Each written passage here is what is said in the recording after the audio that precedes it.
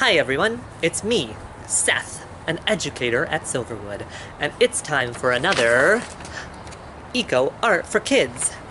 We can go to Silverwood virtually, explore the art and nature on the trails, learning about what we see. Then we can bring it on home and learn how to make an art project. Come on, let's go to Silverwood. Here we are at the trails at Silverwood, and do you know what I've spotted?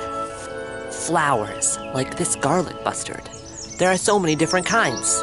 Like, look at all these. There's some wild geranium, some honeysuckle, pussy toes. This is ground ivy, or some people call it creeping Charlie. Jack in the pulpit. This is dirt. The flowers are really cool on the trail, but today I'm wondering, what is it that they're growing in? That dark brown, black stuff. Dirt, right? Soil? What is it really? What's it made out of? I know that my friend Bailey will be able to help us out. Bailey? Thank you, Seth. This is Interpretive Naturalist Bailey call, and I am going to tell you a little bit more about soil. Let's get discovering by starting with what soil is. Come on, let's go. So here I have two different types of samples of soil that I have collected. And soil is defined as containing microorganisms or decaying matter, earthworms, and you might find insects in there every once in a while too. Soil is super important and contains billions of microorganisms. So this soil here, you can see is really darkly colored. It has lots of sticks in it. Things are breaking down inside this soil. Whereas this one is more rocky. It's got more sand in it. You can actually see this is a lighter color when compared to this soil. So this soil sometimes is referred to as dirt. Well, dirt is actually dead soil. That means those nutrients, all that good stuff inside the soil is mostly gone. But thankfully, we can add something called compost back into the dirt to help it turn back into soil. So I wanted to show you something here. This is my compost bin. And you can see it's kind of yucky inside. There's banana peels and some eggshells in there. But this compost will actually get turned into soil. So it will start decaying. It'll start turning back into that compost, and we can actually add it back into this dirt to make it nice and nutrient rich again. If you don't have a city that does composting, don't worry. You can also start a compost inside of your home or outside in your yard. That's something you can do to help bring some nutrients back into the soil around the places you live. So why is this important? Why is soil so important for life on Earth? Well, let's find out more about it. I want to show you a cool experiment that I started that you could try at home. Let's do it. Soil is so important for for plants to grow. It acts as a growing medium. Lots of plants need different types of soil to grow best. And sometimes you'll see that in the forests of different shrubs or trees being able to grow when the soil types are the right conditions for that plant. So to see what kind of soil you might be looking at, you might try this experiment. So I took a glass jar and filled it about halfway full of some soil that I found. And then I have some water in this jar, and all I'm gonna do is add the water to the soil. Does anybody know what this stuff is? Right about there is what we call mud, which is so fun to play in. But we added our water, so now we've got our water and our soil in our jar. And what I'm gonna do is simply make sure that lid is on there nice and tight, and I'm gonna shake it I'm gonna shake, shake, shake, shake, shake, shake, shake, shake, shake, shake, shake, shake, shake, shake, shake, shake, shake that jar. Woo! My arm is getting tired, but I'm gonna keep on shaking it, shaking it, shaking it till it's all stirred up. And then what I can do is I can just wait. And what will happen is the layers of this soil will start to separate. So I did this a little while ago so that you could see what that exactly looks like. And what you can see in this jar is actually the different types of soil that exist. So let's zoom in and take a closer look at what that looks like. All right, so when we look closely at our sample, you can start to see different layers to our soil. So I see one really tiny layer right about there. There's another layer that starts and goes to about there. And then there's another layer that starts and goes to about there. So these are kind of broken up into three main soil types. The top soil type is called clay. The bottom or the middle soil type is called silt. And the bottom soil type is called sand. Now, different samples of these different materials have a different amount of each one of these layers. So if this is 100% of our soil, this whole thing is 100%, I would say that sand, this bottom layer, makes up probably about 50 or half of this area. I would say that this silt area probably takes about, maybe 48% of this area, and the clay is only 2. So then I can actually write on my board here that my sample had 2% clay, 48% silt, and 50% sand. Now, this is just one soil sample, and a lot of different soil have different amounts of these percentages, and that puts them in a different category of type of soil. So let's take a look at those different types. Let's take a look at those different kind of combinations of soil types. All right, so here we have this texture triangle, and soil scientists called pedologists take this soil sample and, just like we did, dissolved those particles within water and let them settle into the layers based on their size. So again, sand fell in the bottom, which is the largest, silt was the next smallest, and clay is the very smallest, which is how we got our layers. So in order to use this, we are going to start with clay, and you can see the arrow for clay goes across. So we had clay at about 0, so we're going to go across this way. All right. We had silt here at about, well, let's round up to about 50, and this one goes down like this. And finally, we had sand, and sand was also about 50, and that went up like that. So the place and where these lines intersect is the type of soil we had.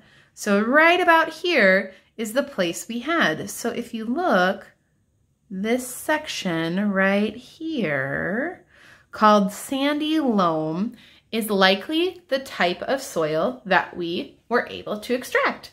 So based on that, we can find out a lot more information about what kind of things grow in this soil, what the soil is good for, and maybe even the history of where the soil came from. So these charts and that experiment actually allow us to tell how the soil under our feet was used in the past, or how it kind of accumulated and got there. So it's a really, really cool experiment that can tell us a lot more about the types of soil and the types of growing conditions and types of organisms that can live in that soil. So a pretty neat experiment. And you can try this at home with some simple materials. So this is kind of a neat experiment that you could give a shot at home. Soil can tell us so many things, but one of my favorite things is just to go out and touch it. What does it feel like? Is it dry? Is it wet? Is it sandy? Hard? Gritty? Does it shine in the sunlight? Check out the soils near you and explore what type of soil you think you might have. Thank you so much for joining me today, and back to you, Seth. Thanks, Bailey. That was super cool to learn all about soil and the things inside of it.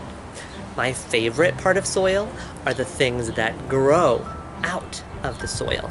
Plants. I love plants, and I have a nice garden that I plant in. I'll show it to you. Here, have a look.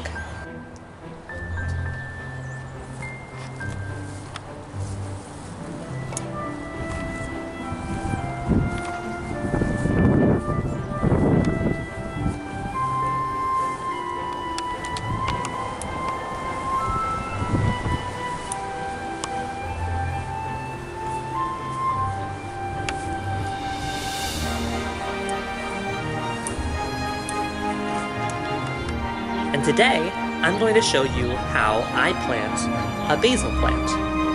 I plant basil around my tomatoes because the two plants can help each other out as they grow. Let's go, I'll show you how I go. This is where I want the plant. So first up, I'm just gonna clear a little space from my mulch.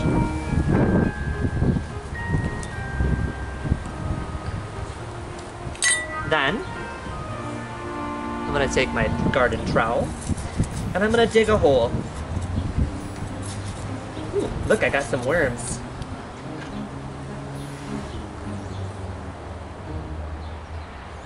I like worms in the garden because they loosen up the soil. Lots of space for plants to grow in then. Here you go.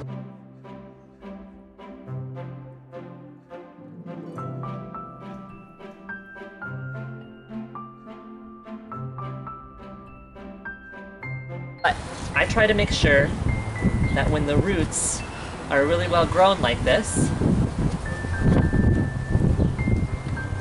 that I can do my best to help loosen them up so that they'll grow out.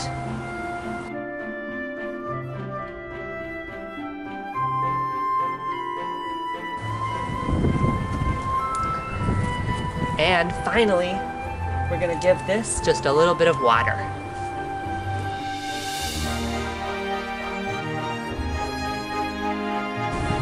Now we'll put some mulch back around it,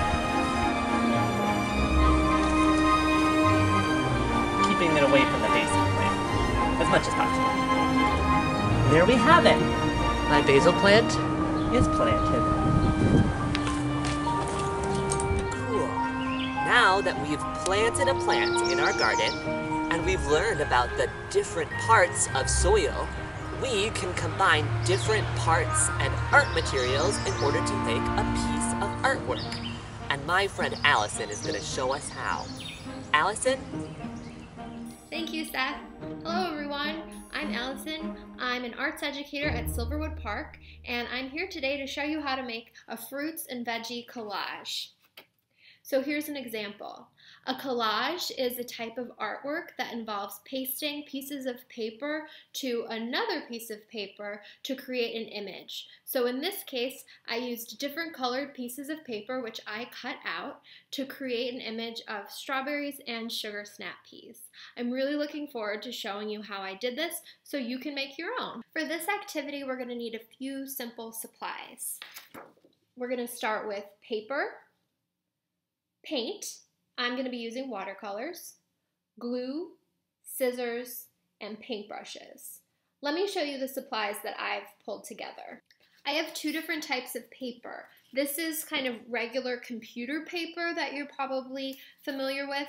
This is a little bit heavier. It's called watercolor paper. If you have access to this, that's really great, but you just certainly don't need it. Computer paper would work just fine. I'm going to be using these watercolors. If you don't have watercolors, you could use a different type of paint, or you could even use a different tool for mark making that's colorful. So you could use crayons or pastels, and we'll talk a little bit more about what that might be like. You're gonna need some glue. So I had this tacky glue available to me. It was already at my house. This is what I'm gonna use. If you have a glue stick or something else, you could certainly use that. And to make it a little bit easier for myself, I put some of this glue on a paper plate so I'll be able to use it. You're gonna need a pair of scissors and then a few different types of paintbrushes. So I have two paintbrushes here that are kind of small. One of these I'll probably use to apply my glue. And then I have a larger brush, and this is actually kind of a special brush that's designed for painting with ink, but it's gonna work really well for what I'm doing today, so I thought I'd give it a try. Just find a variety of brushes in whatever size is available to you, and they'll work great for this project. The first thing that we're going to do to get started is to create some swatches of color that we can then cut up to make the elements of our collage. So I'm going to show you how to do this step first. I want to start making my collage by making some colorful swatches of paper. Then I'm going to be cutting these up to make the shapes of my collage. So I'm going to start with this large brush. You can use whatever brush is available to you. I know I want to make strawberries, so I'm going to start with some nice red. So I'm dipping my brush into this red paint with my water, getting lots of nice material on my brush, and now I'm going to paint a square on my paper.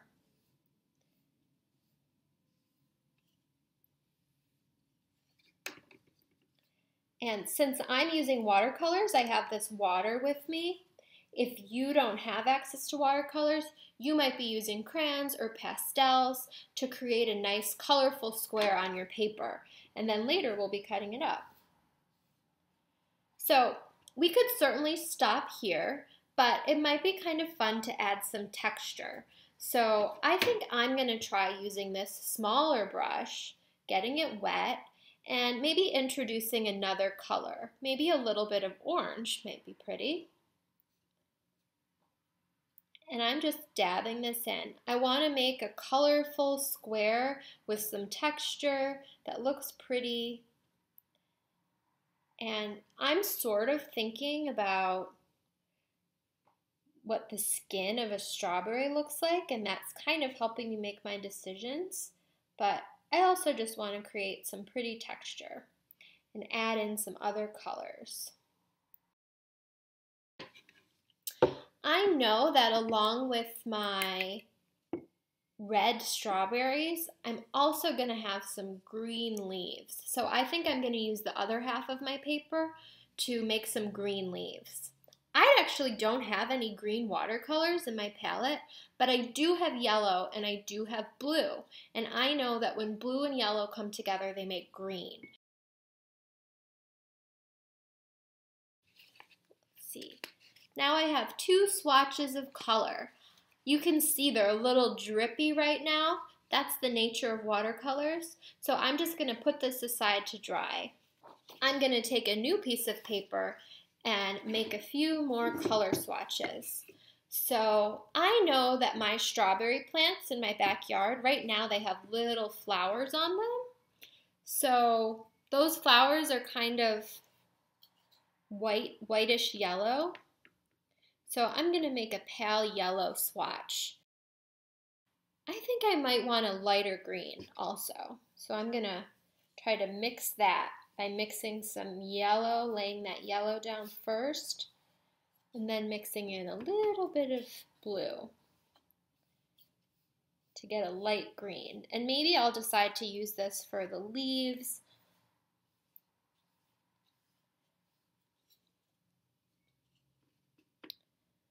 or maybe I'll use it for my pea pods.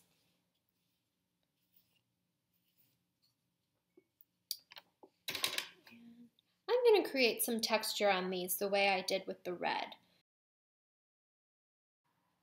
I'm going to let both of these dry, and then I'll be back to show you how we can make a collage out of them.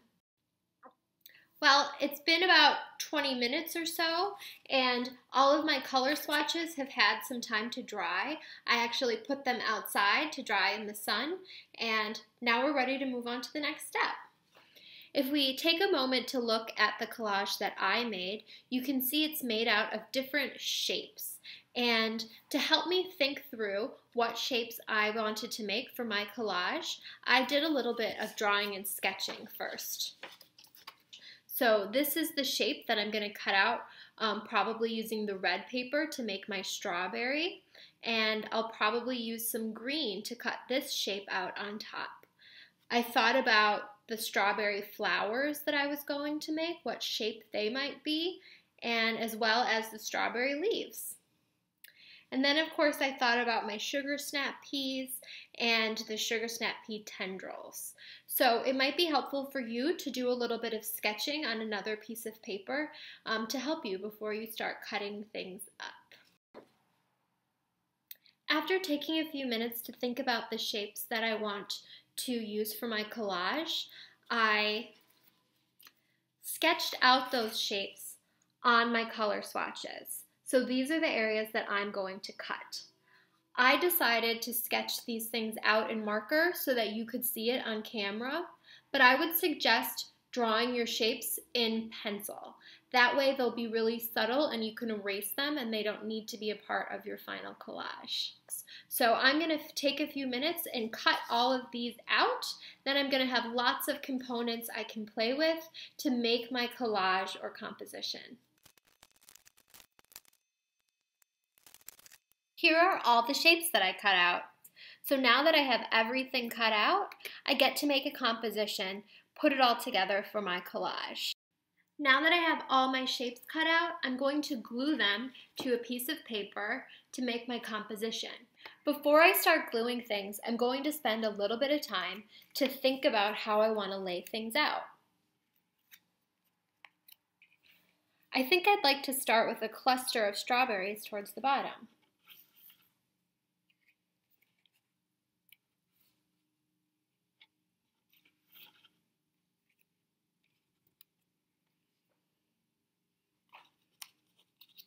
It might be nice to think about where the leaves are going to go, because I need to think, do I want the strawberry on top of the leaf, or do I want the leaf on top of the strawberry? That's going to change the order in which I glue things, so it's worth giving it a little bit of thought.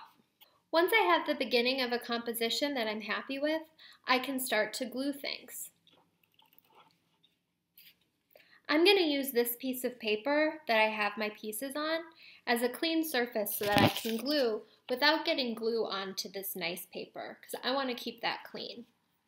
So I've put my glue on a paper plate and I'm going to use a small brush to apply the glue. Since this leaf is down on the bottom, I'm going to glue this piece before I glue the strawberry that goes on top. I'm going to flip it upside down on this little piece of scrap paper, and then I'm using a brush to carefully apply some glue. If you have a glue stick, that will work really well. Since I don't have a glue stick, I'm using this wet glue and a brush. A little bit of glue goes a long way. Now I'm going to carefully place this on my paper and press it down.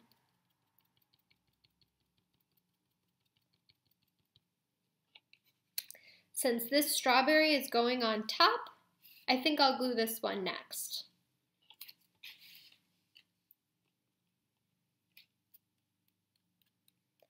My plans might change a little bit as I'm working, but it's really helpful to have an initial layout in mind, at least for each section. Here you can see my strawberries coming together with strawberry caps and leaves. I think it'd be nice to add some strawberry flowers. It's really coming together nicely. I'm going to use the top part of this paper to illustrate my sugar snap peas.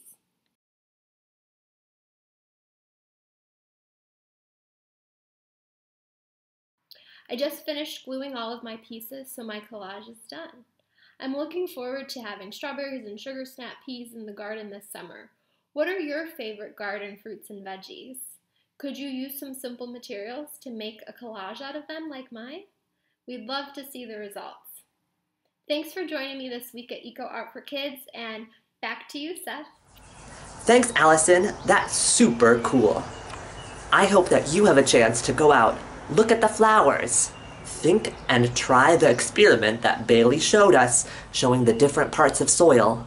Maybe you can go out and plant a garden, and then take it on home and make the collage that Allison showed us how to create. Until next time, we'll see you again on another Eco Art for Kids.